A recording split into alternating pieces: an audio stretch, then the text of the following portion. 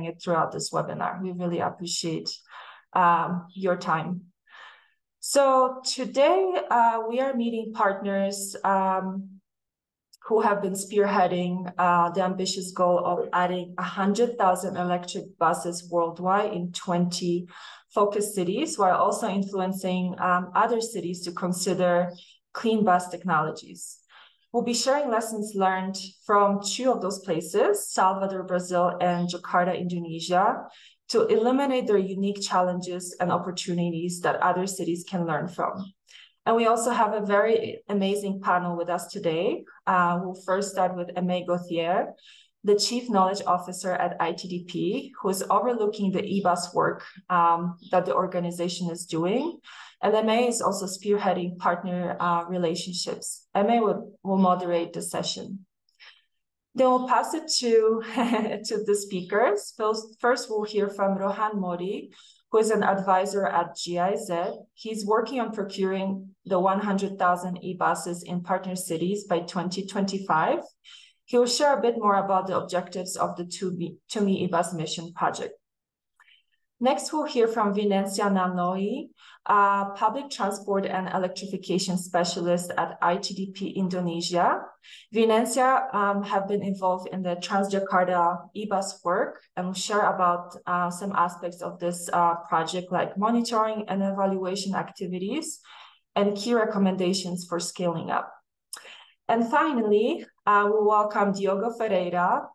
Diogo is an advisor to the Secretariat of Mobility of Salvador, Brazil. He will talk about the unique challenges that the city has been grappling with in developing its e-bus pilot, and specifically highlighting the cross-sector collaboration in overcoming some of those perceived hurdles.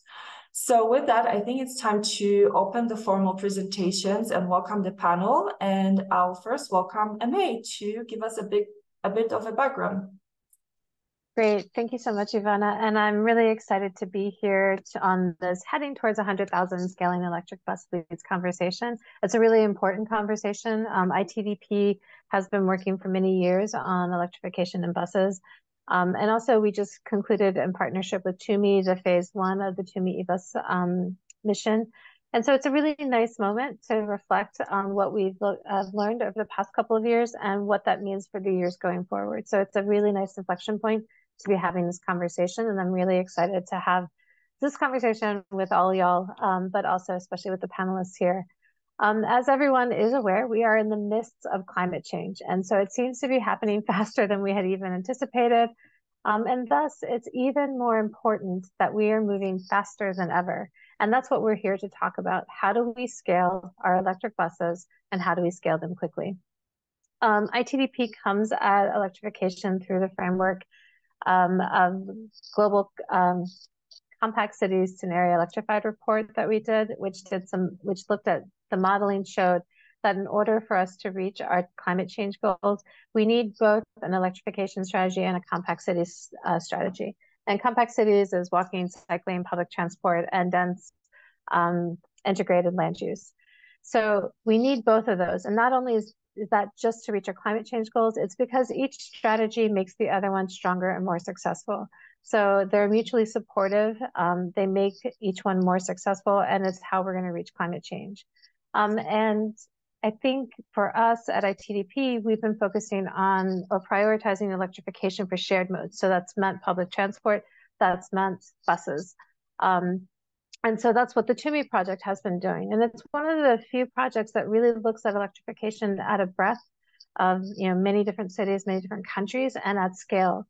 So I'm really excited to have Rohan here talk about that project and see what the lessons learned are and see what the future is for this project as we move into phase 2. And then we'll also hear, as Ivana said, from these 2 amazing cities who have actually done the work and have the gray hairs to show from what happens when you implement e-buses. And so this is really setting the table so we can have a really good discussion that includes you all on what do we need to be doing to really get electrification of buses more happening faster, quicker, so that we can really address the climate change issues. But the other cool thing about electrification and e-buses is it's also a chance to think about equity. And so I just wanted to raise that in the opening. We need to make sure that as we're going through this, we're thinking about just transitions. We're thinking about what can electric buses do to help us meet our equity goals too. So in Brazil, they just released this report, and I really liked how they framed it, that implementing e-buses is essentially implementing a new form of public transport. And I hadn't ever thought of it like that. So I think this is a really interesting way for us to start the conversation. It's about new vehicle technology. It's about new fueling systems. It's about impacts on operations. It's about new business models. All of these things you're going to hear about from the panelists coming up about how they've had to adapt to this new system of public transport. But with this new system, there is an opportunity to rethink urban mobility as a whole. There are challenges when you introduce new systems and then taking them to scale, but there are really amazing opportunities. And so I think one of the opportunities is how do we break some of these systemic barriers that we've baked into our public transport systems that e-buses might be able to help us course correct. So with that, I'm going to hand it over to Rohan, and I'm really excited for this conversation. Thank you all for being here. And Rohan, take it away. Thank you. Thank you, Amy. Hi, everyone. Maybe thanks, Amy, for setting the floor. And I'll quickly maybe try to go through what To Me eBus mission is all about, and maybe share some overarching learnings and the challenges which we learned so far, and a quick update on how we aim to proceed in the second phase. So with that, I assume you see my screen. Perfect. Okay.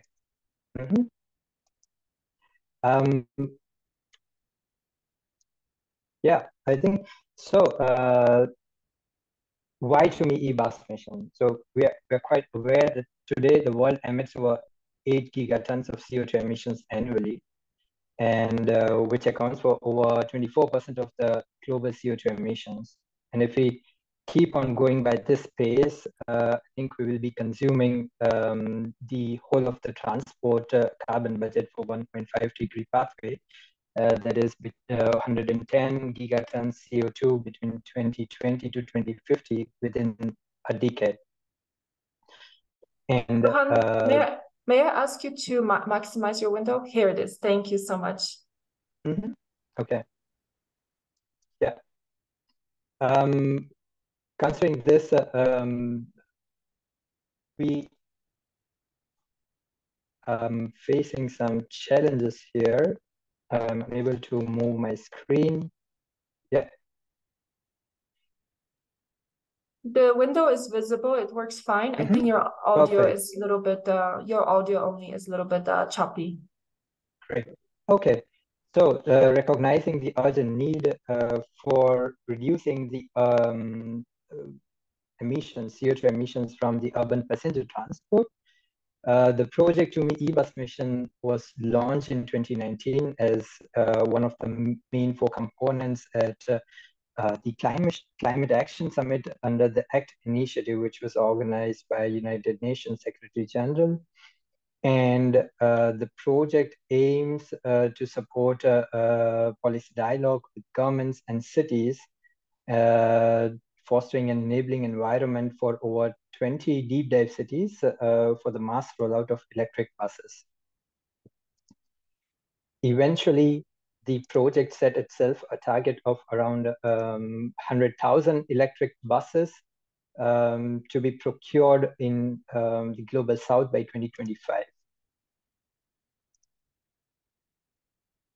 The mission is being implemented by 7 organizations supported by the German Federal Ministry for Economic Cooperation and Development.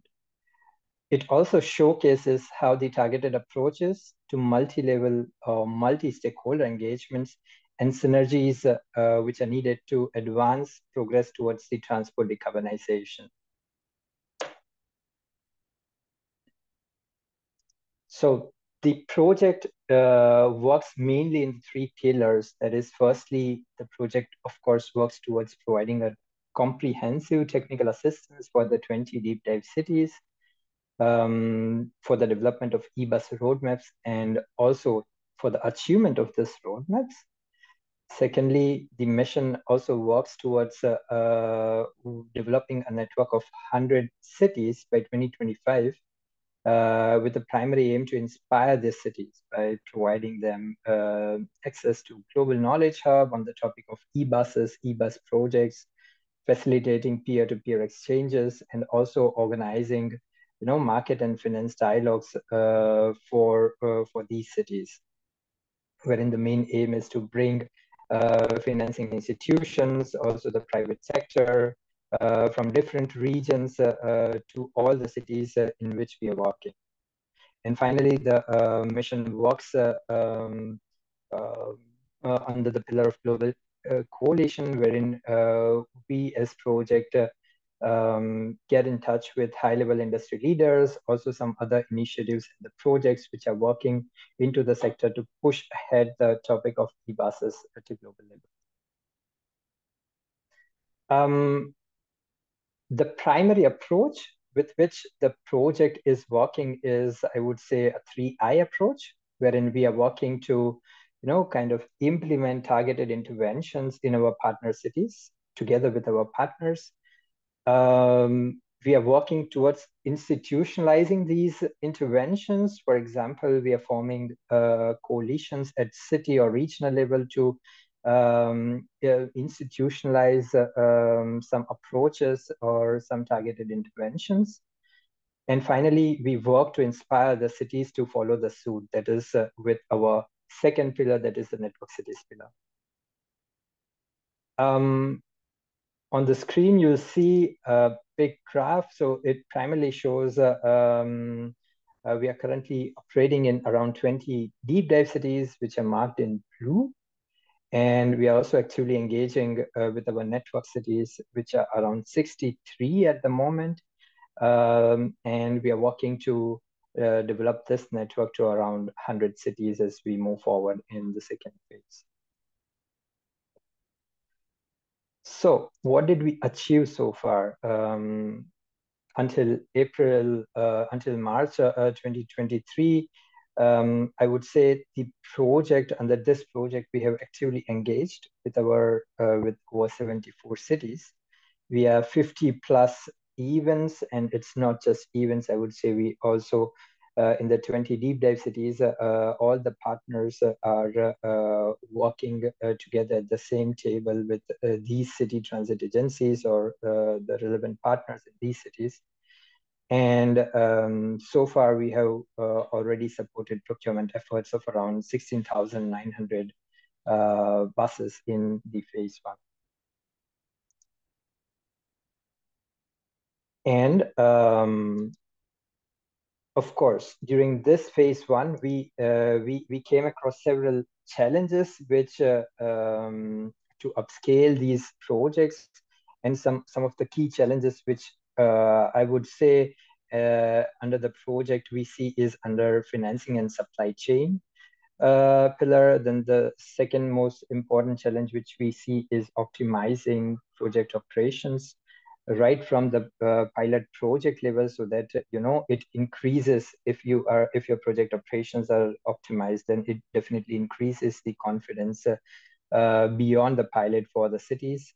And of course, capacity building, which is not just relevant for the city transit agencies or city authorities, but also private sector in some of the regions in which we are working.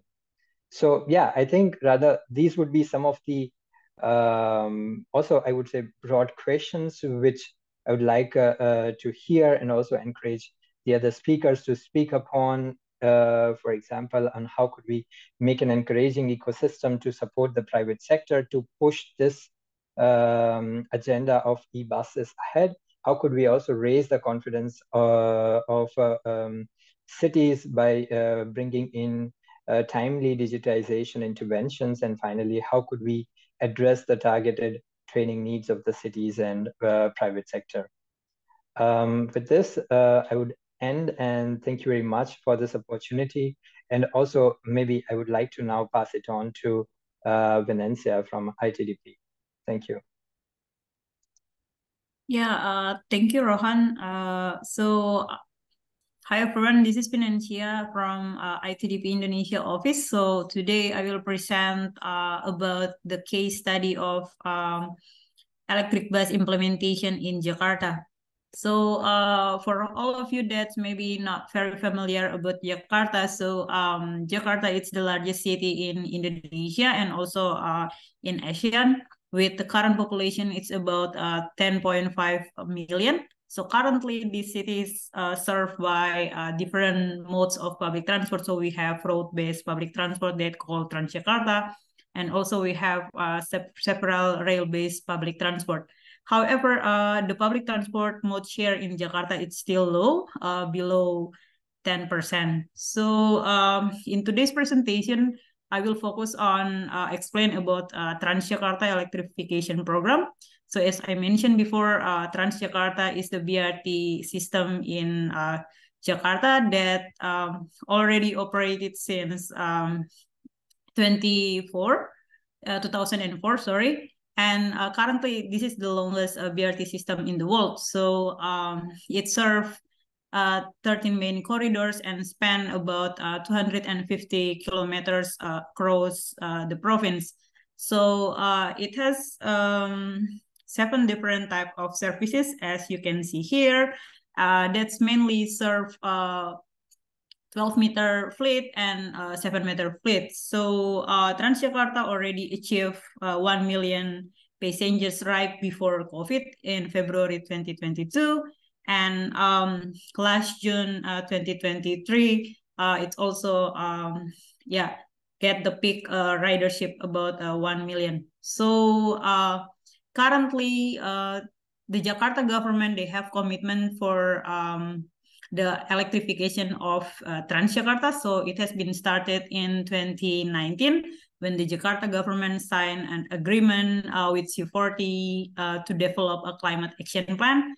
And then from this agreement, there are several policy framework that has been issued by Jakarta government. The latest one, it's Government of Jakarta Decree 1053. ITDP also helped the Jakarta government to develop this policy framework. And based on this policy framework, the government of Jakarta, they aim to achieve 50% of electrification of Transjakarta by 2027, and then 100% of electrification of Transjakarta service by 2030, which is around 10,000 e-buses. So this is the current progress of Transjakarta. So it has been started since 2020. So they have like a pre-trial with 2 e-buses just to see the performance of electric bus in Jakarta. And then in 2021, they focus on the procurement stage.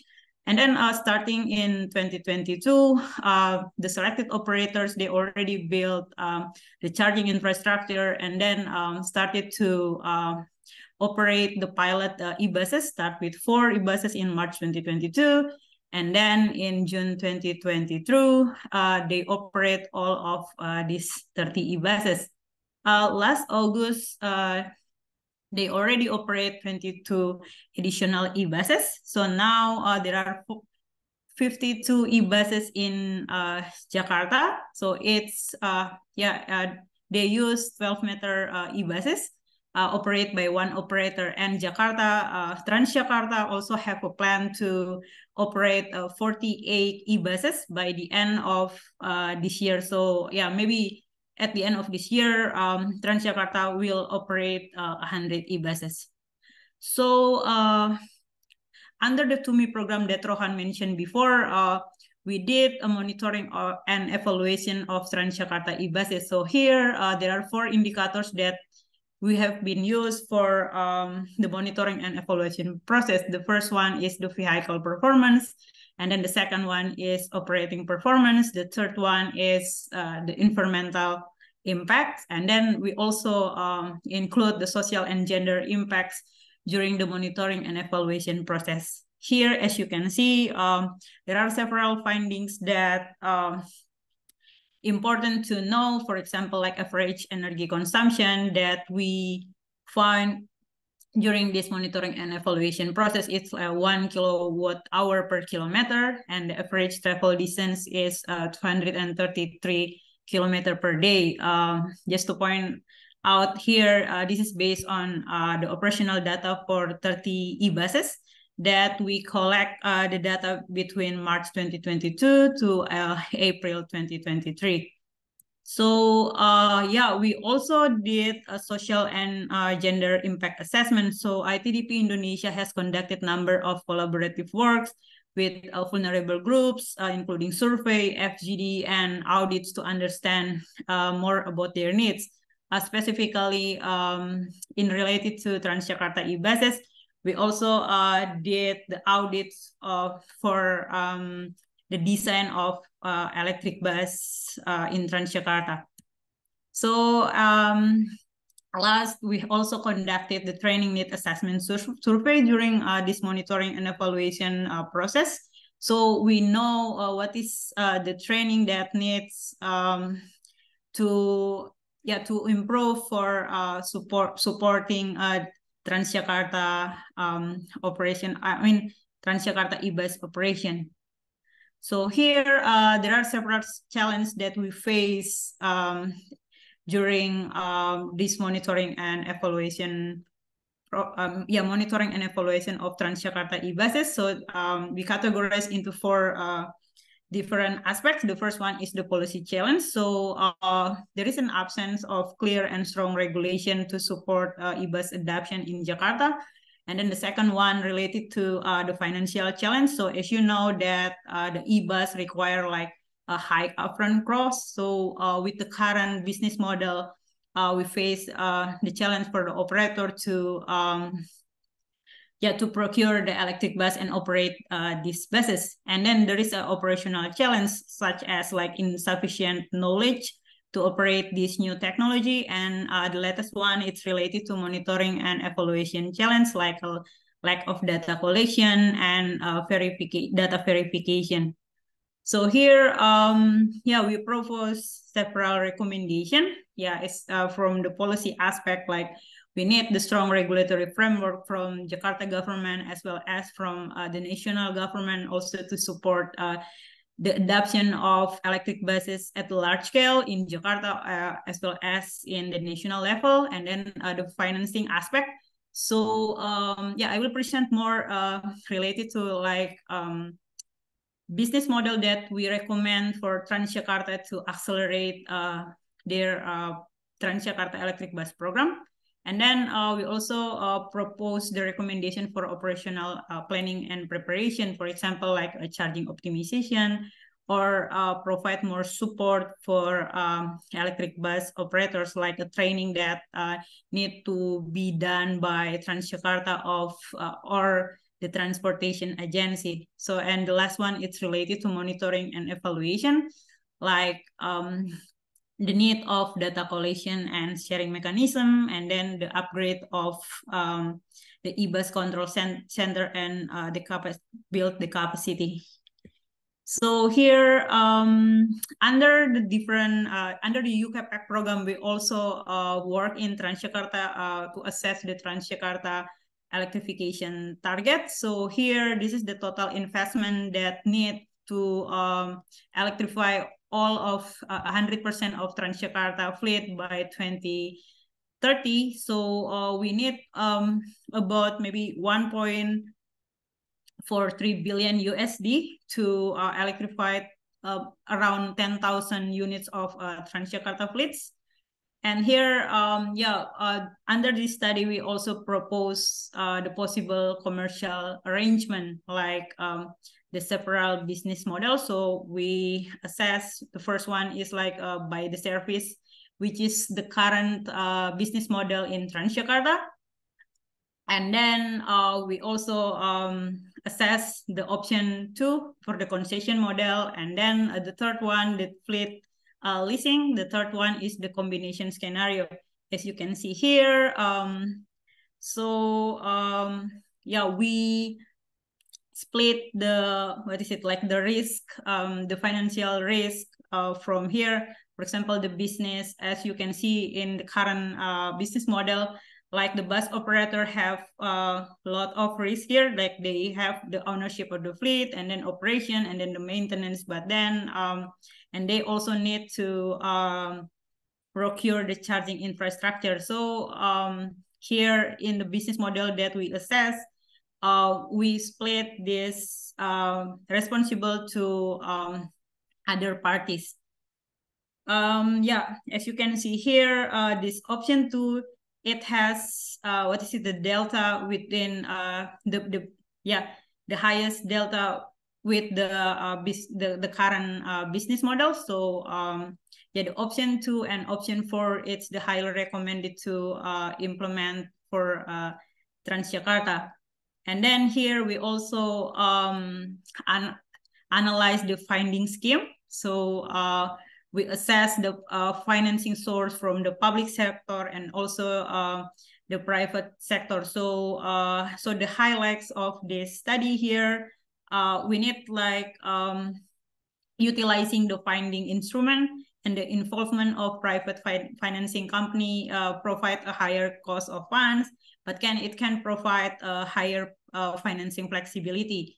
Another important thing to mention is the national government has an important role for providing guarantee to reduce the cost of fund and smoothen the access to finance. So just to give a summary regarding to what we have done in Jakarta. So a strong regulatory framework is needed to provide a legal basis for Transjakarta to implement the e-buses at a large scale.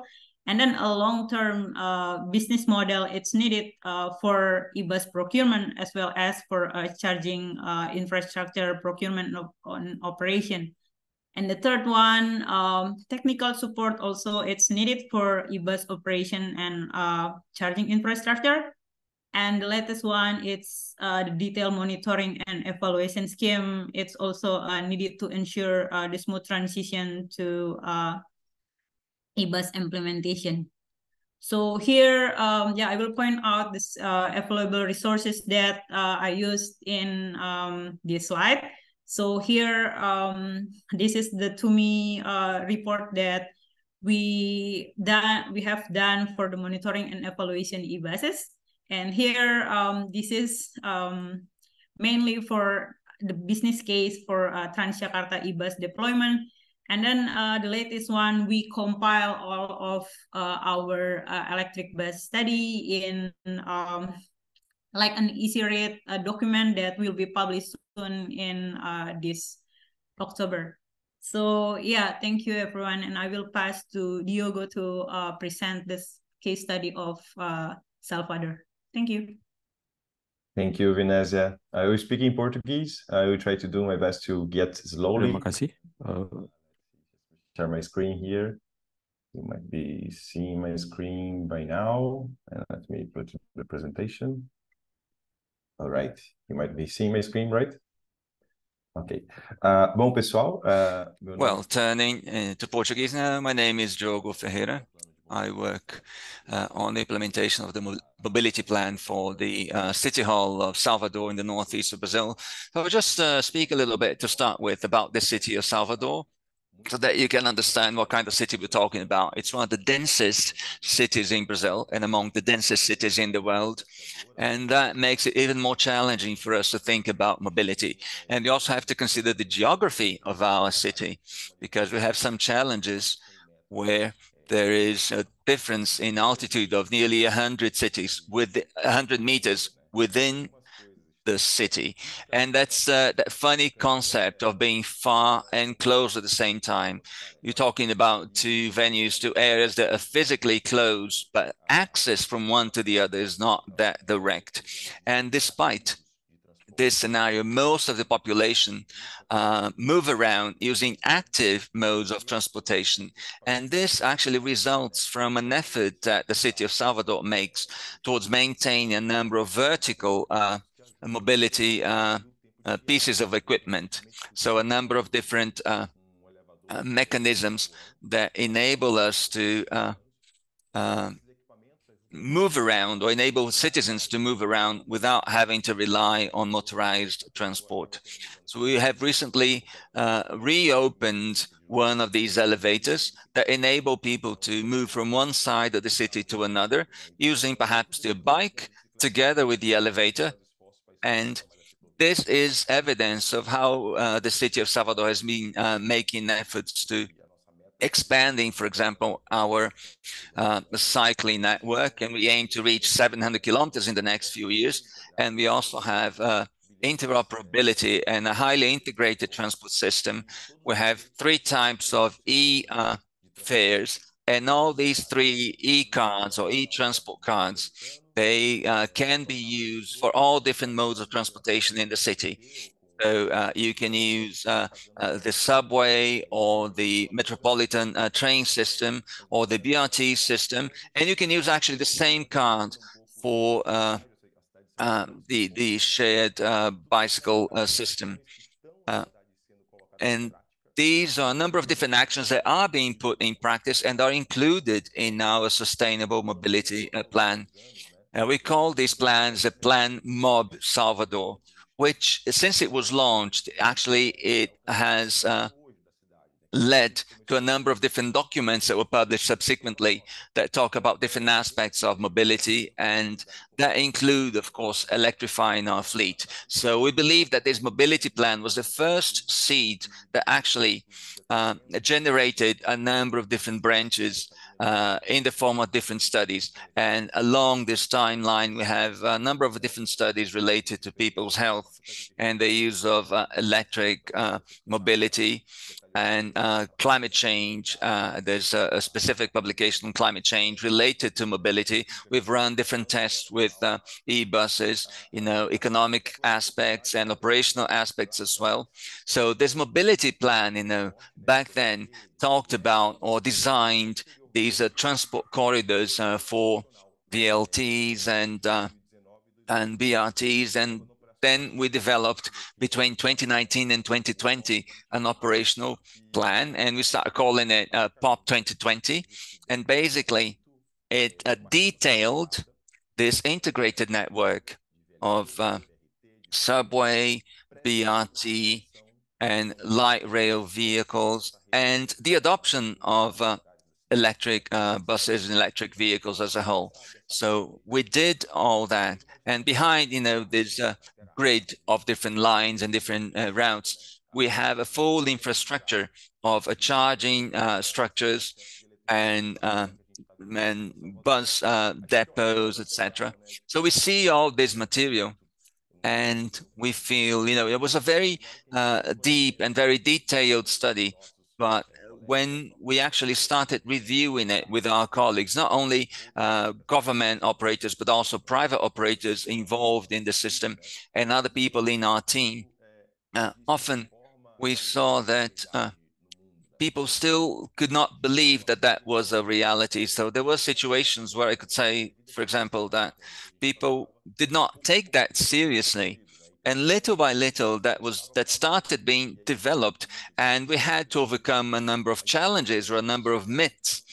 Because, for example, when we talked about e-buses, some people believed, well, e-buses cannot, drive up a hill. And, so there were a number of challenges related to demystifying these ideas that, the autonomy would not be sufficient and they wouldn't have enough power, etc. And adding to that, we had to face all the challenges related to the pandemic, which was very challenging for all of us. And actually, one of our operators in the city of Salvador actually went bankrupt, and we had to support this operator because, as a result of the pandemic, they did not have enough revenue to keep operating. And that's how we reached the TUMI mission, and we started working more closely together with different partners, and we ran new tests with e-buses. And through these tests, we started trying to debunk these different myths. And in the real world, we realized, that actually they were not real. We just looked around and say, people say that they don't have enough power to drive up a hill. but in fact, they're a lot more efficient, for example, than diesel buses. So we started deconstructing all those myths. And this also resulted from strategic alignment involving our team of, at the Mobility Secretariat, our team of officials and different private operators, and also with the support from the TUMI initiative in Brazil. And the Brazil office has been working with us on a number of different projects. And so we developed a timeline where we could consider, different aspects such as risk mitigation, challenges and opportunities that we might face. And also with support from C40, we held a number of different workshops focused on that. And we managed to hold these bilateral meetings where transport operators could actually have their private meetings. So they'll have like a general discussion, and then to start with, involving everyone. And then at a separate part, we had these breakout sessions where transport operators could actually sit around the table for private meetings with suppliers and different brands and the market of producers and manufacturers, what they could provide in terms of technology and equipment. And we were supported by our mobility secretary, and we developed a program of weekly meetings, and that resulted in a spreadsheet with different activities, different actions. And every week we met to align our activities and to try to build this project together. So basically, that's how our work started. And of course, we relied a lot, or in a way, we piggybacked on our BRT system. And it's a system that provides, let's say, more comfort to our passengers, but we were able to add actually this electrification to our BRT system. So we compared what we did with the conventional bus transport in the city of Salvador. So for example, what people used to take 45 minutes to cross, with traditional buses, now with the BRT, they can cover the same distance in 16 minutes only. And basically what we did is that we added electrification to that, and we built the first charging infrastructure near the station, which is the main trunk or the main hub along this line. So we created these 10 charging units of 160 kilowatts an hour, and that enabled us to recharge these vehicles very quickly. And our expectation or estimate is that we could recharge about 40 buses at this terminal. And the support that we received from the City Hall for this process was very important, because we had this challenge of implementing electric mobility. And one of the main challenges was the need for very high initial investment, or these upfront costs. And the city of Salvador helped us to build this very robust infrastructure, and that helped to attract operators to try to understand a bit better how this operation could actually become a reality within the BRT system.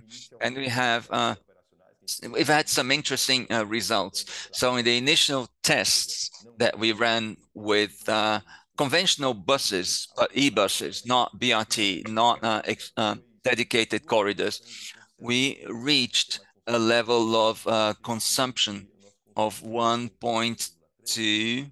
So we expected, we decided to take a more conservative approach in terms of consumption, but actually the reality was even better than what we expected.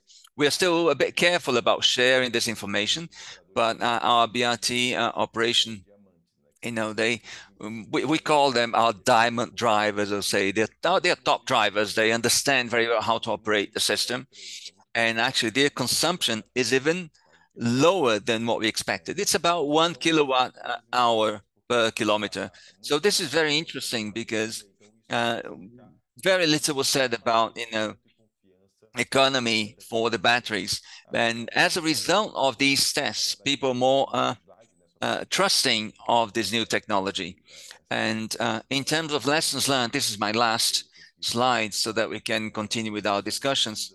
One of the lessons that we learned here in the city of Salvador, and I think it's one of the key points that was actually critical for this process, is that the initiative helped us a lot, as a point of as a pivotal partner in this process. They enabled us to connect even further with different actors, different stakeholders, suppliers, manufacturers, and also operators. So I'd say that before, up to a while ago, we in Brazil, it was like one against the other. It was like almost a football match or a soccer match where you have two teams, one fighting against the other. But along this process, we managed to engage all these different actors and bring them closer together and develop a dialogue involving everyone and actually work in partnership. And I think this was a key aspect for our success. We planned the operation in detail. We believe that this is key for the process. We also assess the technology and the charging infrastructure, and we tried to reduce and mitigate as much as possible all the different myths that we had, all the different risks that we had as well. So we placed our charging structure near the terminal. So that enabled us to turn the system into something more attractive in terms of energy efficiency. And of course, mitigating these risks and having a contingency plan, something that we did together with the operators. So this is something that when we talk about risk mitigation, we have to consider financing, how to take the first step in this process. I'd say that the first step is the main challenge, but I'll stop here and I'll leave some time for us to discuss and answer questions. And I'll hand the floor back to Amin now so that we can start our discussion answering questions. And I'm very eager to hear what you have to say about this. Thank you. Amazing. Thanks so much, Diogo and Venezia and Rohan. This has been really interesting and exciting to hear from everyone so far. And I think I'm going to start with Rohan's kind of departure point, which is de-risking mechanisms, because I think Diogo's point is interesting. So I thought it might be a nice opening of the discussion. And then there's a bunch of Q&A questions, so I'm really excited to see those there as well. So we'll jump into that as well. But first, let's talk about de-risking. One of the big challenges with e-buses is that the kind of finances are inverted. Like previously with fossil fuel buses, you have your cost of the vehicle is much lower, but your operational costs are much higher. That gets reversed with e-buses, where the cost of the vehicle is more, but the operations tend to be less. So I think, Diogo, you had talked about how the government helped mitigate some of that risk. I was wondering if you could talk a little bit more for the operators, if you could talk a little bit more about that. And then Venezia, if you could also talk about how the government and the operators are working together to de-risk the move into e-buses. So I'll pass to Diogo first, and then we'll go to Venezia. All right. So actually, I would say that first that or the municipality actually prepared well before everything. So we have done studies of the impacts of electromobility and so on. So we were actually, let's say, convinced already that it's a goes on. You must go for this direction. So and if you talk to the operators, they were saying like, oh, you are asking me to change the whole operation that I already have. With the diesel, as a completely, the logistics is completely different. So in the beginning, actually, we were talking about night recharging through the night, right? And the operator, when heard about that, it was like, wait, if I have to solve a problem during the night, it's harder than during the day, because sometimes it's you have the logistics already prepared for your operations, and sometimes during the night can be challenging. So in the beginning, we're like a lack of understanding of, oh, the batteries must be recharged from the beginning until the end, or can I recharge in the meantime, I mean, during the day? So as long those myths, let's say, those challenges that they were like saying, like, no, it's impossible because this is not good because of this. So we are, let's say, disconstruction of those myths and so on. And we start to understand what actually, let's say, legitimately can be actually challenging. So we are talking to them to, okay, we are going to electric buses. So we have to buy the bus, the battery, and the charging infrastructure. And usually they have the garage that are actually strategically located, but not actually in the line.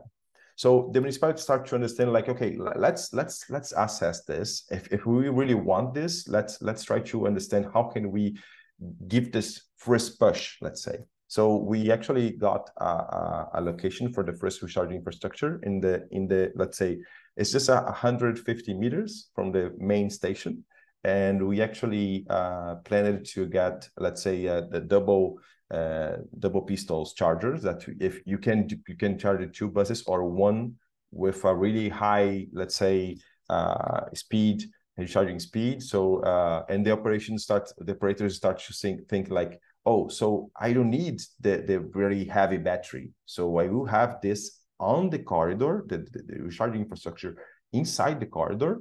And I perhaps can charge on in between the peaks, the bus. And so that means that they don't have to go for the bus with a huge battery pack, that it's more weight, and more weight means less passengers. And so they start to, let's say, liking, okay, and so the municipality actually made this investments on the recharging infrastructure.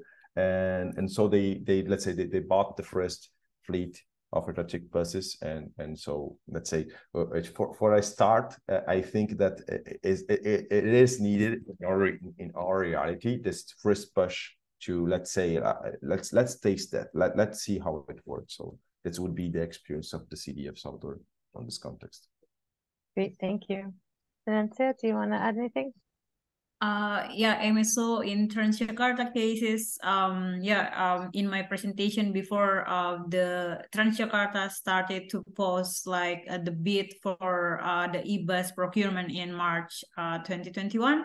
And then it takes around like 4 or 5 months to appoint the selected operator. So after the selection of the operators, so Transjakarta and the selected operators, they have discussed regarding the gross cost contract mechanism, and then what kind of the responsible that goes to Transjakarta, and then for this e-bus operator. And then they also for Transjakarta cases, the current e-bus pilot, it's only use the overnight charging.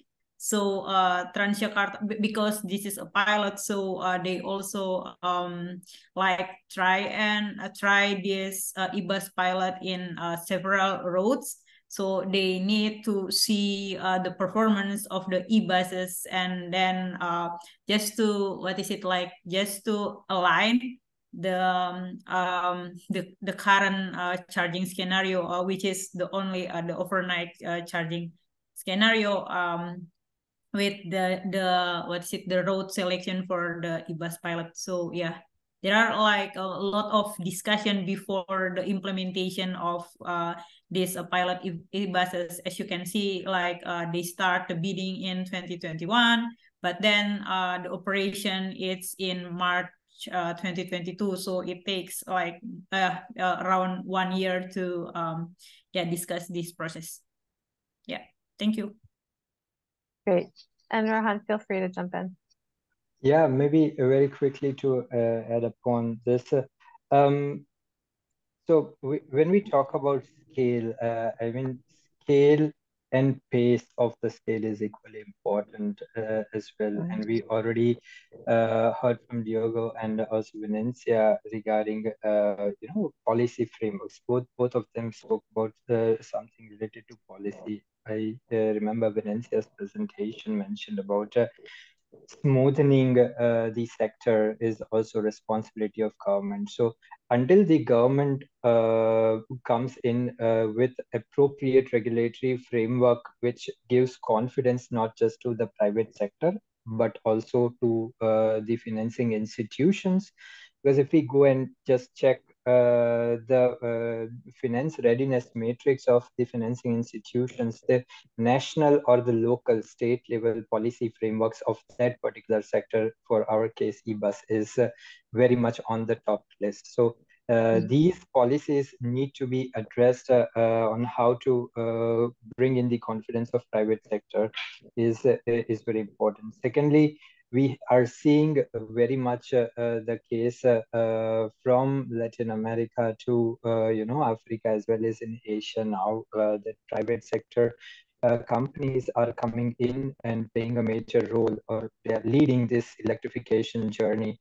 And in some regions, the balance sheet of these private sector companies are highly leveraged, because primarily they have even taken, private sector has also taken lead in regions or countries where there were not so good or encouraging public sector policies or frameworks when it comes to tariffs and other things. So now is the time the private sector is also taking a back step, because they cannot over leverage their balance sheets with more projects, and that's the time we think governments need to step in to bring in national level or at least a regional level within a nation de-risking mechanisms, which could be worked upon together with multilateral institutes, but also even some other financing institutes to develop some funds, maybe guarantee funds for these projects, so that private sector is now even encouraged to come in and scale up with their investments into the sector. Yeah, I think that's really interesting. I think all of the points that you've raised are good. I think this links to another question that was raised, which is around subsidies, which is how can you make this shift without increasing subsidies? Or I think the traditional model in many of our cities is that the fair revenue has to cover the total cost of operations. I think ITDP views that as a fundamentally flawed business model for the operators, because it puts all of the risk on them, and it abdicates the government of their responsibilities. So this is a moment in time where we can redress some of that imbalance about who bears the full risk of this transition, and what's the role. There's the role of financing guarantees and making sure that the financing is available for these buses. But I think the other issue is thinking about, is this a way to rethink how we fund operations and support operators with meeting the service? So I'll just open that up to anyone who wants to. I would actually mention that we also, we're just afterwards the pandemic impact. So as we have the system here that is actually maintained by the revenue, the ticket fare revenue, right? So it creates a really, let's say, not attractive scenario for new investments and so on. So we have also the contracts as well that we are already, let's say, is still valid, the contract. So we cannot change the rules of the contract on let's say ongoing. So it's a really challenging situation. But once you let's say the cards on the table and say like, okay, this is our goal, that's what you're heading to, and you start to understanding what are the advantages of going through this path. So it's like trying to understand perhaps sometimes the possibilities that can be enhanced on the quality of life for the passengers, to attract more passengers. So it's actually something like I would say that we are kind of feeling here in Salvador, that's like our BRT actually are getting more passengers than the models that actually we calibrated in the past. So actually we have this challenging situation now of managing of the success of the system. So this is the good problem, right? So it's like we're getting more passengers interested on our system. So it's not only about the electric buses. The electric buses are playing the role, but they are a group of factors that are involved on this matter. So I think also that the operators are also thinking about this now. So it's like some kind of let's play around and bring this dialogue together to understand what can you explore further on this matter. Mm-hmm. Interesting. Yeah, so I want to add in Transjakarta cases, so we want to keep the current service. I mean, we don't want to increase the fare for Transjakarta system, but how to attract, like Rohan mentioned before, the private investment to the procurement of the electric buses system in Transjakarta. And then the second one, we think that government involvement is really needed here. For example, like the incentive for kind of incentive or policy regulatory framework that can lower the the capital cost for e-bus procurement. So in the total cost of ownership, the calculation of e-buses, it will like reduce the total TCO of e-buses. So the government don't need to increase the subsidy for the e-buses. And also we want to like spread the financial risk not only for the operator, but then how to attract other private sector to invest in this e-bus procurement in Transjakarta, as I already mentioned in like different business scheme that we try to elaborate for support the Transjakarta e-buses. Great. Cool. There's like a really active chat and a lot of questions. So just because we're a little bit running out of time, I know we still have 15 minutes, but there's a really big discussion around how do you look at the benefits of electrification, especially looking at the grid and the source of your electricity. So just if you guys could talk a little bit about how you've approached that. Both Harry and Peter Midgley have been going back and forth on this. I think it's an interesting question that people are grappling with, like, for that. And then I think the other question I'm going to bundle in with this really quick is first and last mile connectivity issues and smaller vehicles. There's a question of like, how do you get people to your BRT systems? And are you thinking about that through the process of the projects that you're doing? And then maybe there's the opportunity to electrify some of those micro-mobility modes. And then, and also smaller buses, like have you used smaller buses or that type of thing? So I'm going to throw that out to you guys. It's a wide net, feel like responding to whatever you want. Thank you. I will try to respond about it. You said about the BRT. Sorry, it's the question about the BRT. How to attract people to the BRT how do they get to the BRT system? Did you think about that when you were implementing the BRT system, like walking, cycling, smaller vehicles, smaller microtransit, those types of things? Yeah, actually, I mean, our BRT, the project itself, we have the let's say integration with bikes with bicycle lanes all along the corridor. But I think that one of the things that I think we just got really right on the inauguration was that we inaugurated the system and let's say overlapping the existing lines. So the existing line that I mentioned that was doing like a 45 minutes in the same route. So people started looking like, oh, let me try that new thing, whatever it is. Actually, it was the first BRT system of the City of Salvador. So people were like a little bit, let's say, concerned about it. So actually we operated for free 1 month. And in doing this operation, people, we had this, we call Posso Ajudar, né? Can I help? That sign in the back. And it was really interesting because those let's say everyone that was involved in the project, from the operators, from the municipality, from the team that was working there in the station, they everyone was like in love with the idea of this new system and everything what that was being carried on. So the involvement of them, we had a QR code inside the bus where people could get the phone and put their comments about it or their experience. We still have it. Actually, we intended to have this just for the inauguration, and it's still there.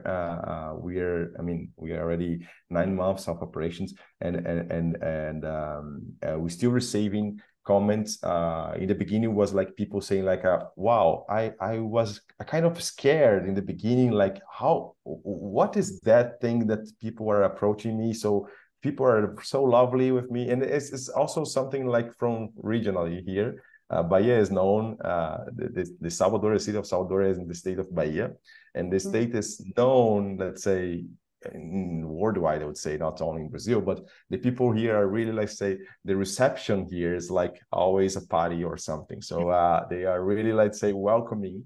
And so we saw the number of passengers increasing so much, because I think that was also because of this, let's say, approach that we are telling people what it is about the electric buses, so people start to understand, like, oh, there's no noise at all, and it's like we think that can be small things. Perhaps when we say this, it's not that important, but I mean, people are getting transportation every day to home, and this is actually impacted their life. So this is actually they feel the difference. So it was really interesting because we had this, let's say, overlapping situation at the beginning of operation, so people could, let's say, taste a bit, and then we start looking at the lines that were actually getting empty buses, and so we started, let's say, organizing in this rationalization of the system. So it was really interesting to see how the people actually reacted to this, let's say, new technology. People that actually prefer that they comment about it, they comment that they feel the differences, and this is really interesting, because I think that is a way to push to a more sustainable mobility. That's really interesting. I think the role of communications is often undervalued in terms of how do you get these systems operationalized. Venezia, do you want to add anything to the bevy of questions just asked? Yeah, the first one that I want to answer, it's regarding to the electricity. I mean, in our IBA study in Transjakarta, so we always assess the demand for the electricity that needed to support this electrification target in Transjakarta. And then we also, in several studies, we also assess like how we can include the solar panel, for example, as power, the source of the electricity for Transjakarta. For example, like we install the solar panel in the terminal building for the charging at the terminal or at the depot. So and then regarding the demand itself, so currently in Java, where the Jakarta is located, like the island that Jakarta located, so there is a surplus of electricity. So this Transjakarta electrification target only has like a small impact on the current the electricity demand in Jakarta. And then to answer the second question that related to like integrated this BRT system with other sustainable transport system, here also we in Jakarta there are a lot of improvement for the access for like non-motorized transport, like walking and cycling, and also we are currently doing the bike sharing system. I mean, the assessment for Jakarta government, so it can support the BRT system. And then in Transjakarta system, actually they have the 4-meter fleets that also we call it microtrans. It's also under the Transjakarta service, and this microtrans also will be included in already included in our study for Transjakarta electrification program. The last one that I want to echo Diogo mentioned before regarding the electric bus. For example, like there is no noise on the operation, but then sometimes it can be a problem with people with disabilities, for example, like hearing loss. So we have the discussion with the people with disabilities community. So we also propose the recommendation like maybe in this in the split design, they should have like a visual one that can give a sign, or to give a sign for these people with disabilities. Like we try to align what is the new thing that we find in e-bus operation that has been different for the ICE buses, and then we use this electrification target in Transjakarta also as momentum to propose the inclusive design, for example, for the e-bus fleet. Yeah. Thank you, Amy. Thank you so much, Vanessa. Rohan, do you Maybe- want to add anything, or do you want to ask a Yeah. question? Yeah, maybe very quickly on your first question again on renewable energies. I think definitely this is renewable energy is key to decarbonization in energy as well as in transport sector. But I think we in most of the countries where we are working at the moment may not be having quite some renewable energy generation. But the fact is, we cannot wait for renewable energies to come up fast. It's a simultaneous process which we need to take in both the sectors to decarbonize both the sectors, but also helping the country to achieve its net zero. Having said that, I think there are few countries like Costa Rica, Kenya, and a few more where electrification would be ideal at the moment because they are highly renewable energy rich countries. But there are also some examples like from City of Mumbai, where they are already procuring renewable energy for operation of e-buses, and that is made possible with some of the energy regulations, which in India it is said open access. Yeah. So it's not just necessary to have more renewable energy generation, but also it's at the moment need of the hour is also to have some enabling energy regulations, which supports the procurement of renewable energy apart from the local supplier to the electric bus projects or the public transit projects. So that would be it. And I also saw one question, maybe again on solar panel. Could solar panel be introduced on the electric bus depots? So maybe very quickly to add on to this as well, it's definitely having solar panels on roof is advantageous, but it's also makes sense to do a detailed feasibility analysis. For example, I think C40 CFF is doing a detailed report or a project, not a report, on City of Mumbai, where they are doing detailed feasibility of around 27 depots, electric bus depots or public transport depots, to analyze what is the potential of renewable energy generation on these. So a prudent feasibility-based approach would be more appropriate rather than just installing solar panels on the roof of depots. Yeah, I agree. I think it also, you're not sure what the impact on operations of the weight of the solar panels will also be on energy consumption too. So it's an interesting thing to think about. And I do think that as we think about electrification, we do need to think about where the electricity is coming from. But at the same time, I think the local health benefits are pretty significant. We are almost at time, y'all. So unfortunately, I would like to ask for closing remarks. Some of the things that people have brought up that I think are interesting that you can maybe comment on. Heather Allen raised the question of gender and what really is happening around gender integration and equity approaches through this process. And we can also talk more broadly about the just transition, the challenge of aligning stakeholders, some of the things that you had raised, Rohan, around data sharing and integration of digitalization. There's, let's see, there's branding and communications as was raised, and then also just more the technical things of like charging, where does charging go? How do we adjust it? These are all very technical things. This is your moment to say your last thoughts, leave us with some inspiration, leave us with something that we can take away and apply to our own work. So I'm just gonna pass it over to you all. I'm gonna start with Venencia and then move around back to Rohan.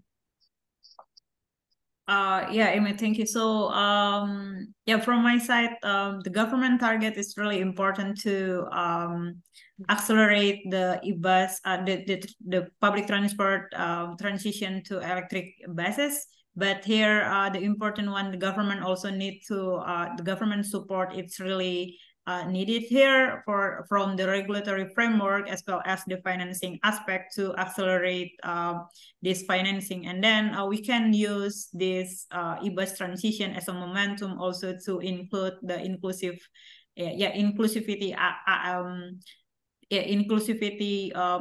for improve the inclusivity in public transport. Yeah, thank you. Thank you. Diogo.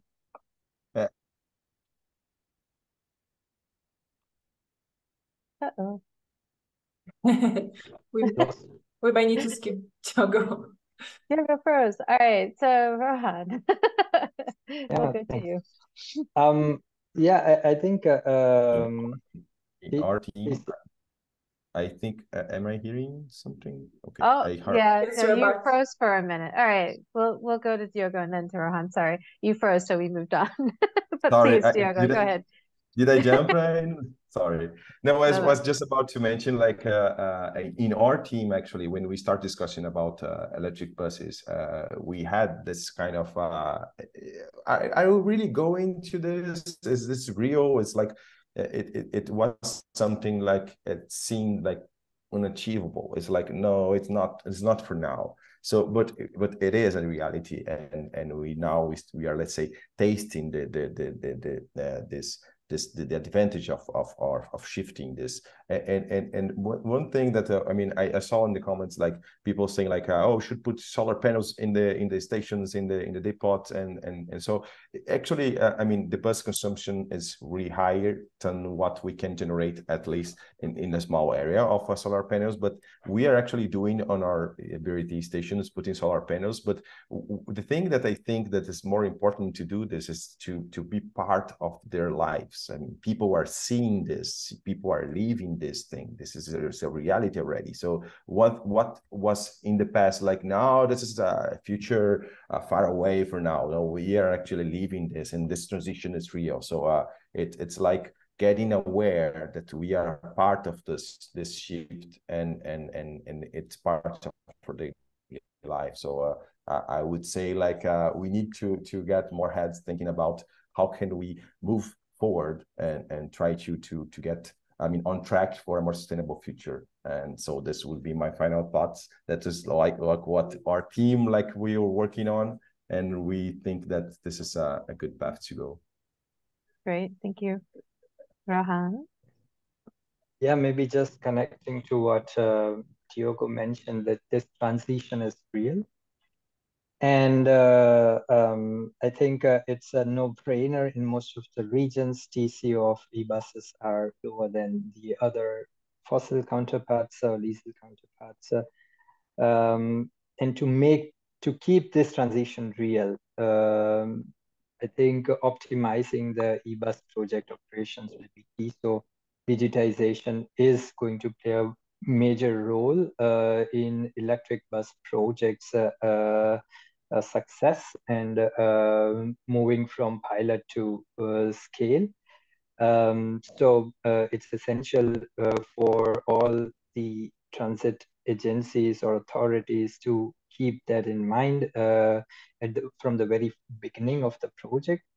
projects. And secondly, like I mentioned earlier, the pace is of the transition is equally important. So governments, authorities, cities, and all the stakeholders need to think about unique approaches where administrative processes, administrative costs, like for example, Vinencia mentioned the project was tendered in 2020 or 2021 and got started its operation in late 2022. It's a big administrative cost which all the parties, including private sector, government agencies, even the subsidy providing organizations or departments which put in. We need to identify ways to reduce this administrative costs as well as the time.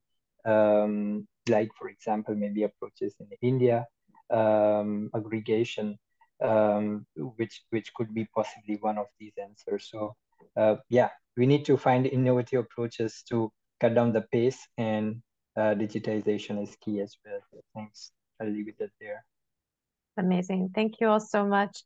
I just want to like take everything that you said and pull it together in just a really quick summary. I think it's really interesting that targets can help like lead the innovation and the discussion and really get people aligned.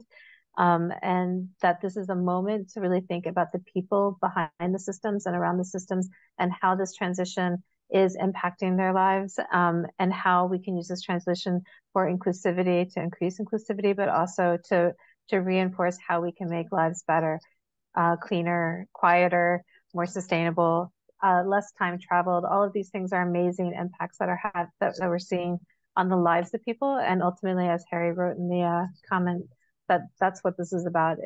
It's about people and the planet. So very excited to have this conversation. And the transition is real. So hopefully we can keep going with that. And Ivana, I'll pass it to you. Great. Thank you so much. Thank you for the excellent webinar. I learned a lot personally. I have a deep love for e-buses since working for ITDP and really beyond. So really great to see everyone staying with us beyond the time and until the end of the session. Thank you to all the panelists, Rohan, Diogo, Vinencia, and of course, May for moderating. And thank you, audience, for attending and also sharing your language interpretation preferences for future webinars. There's still a link to vote there. It gives us a great input. And I also wanted to mention the next webinar on October 4th in our Sustainable Transport Award webinar series. It will be a keynote address with the winner of the STA, the City of Paris, France, and the link is already in the chat box. So with that, I really again wanted to thank everyone for this amazing webinar and hope to see you again soon. I wish we had more time. It was so great. Thank you, Diogo, Vinencia, and Rohan. It was amazing. Thank you. Thank you, everyone. Bye-bye. Bye-bye. Take care. Bye.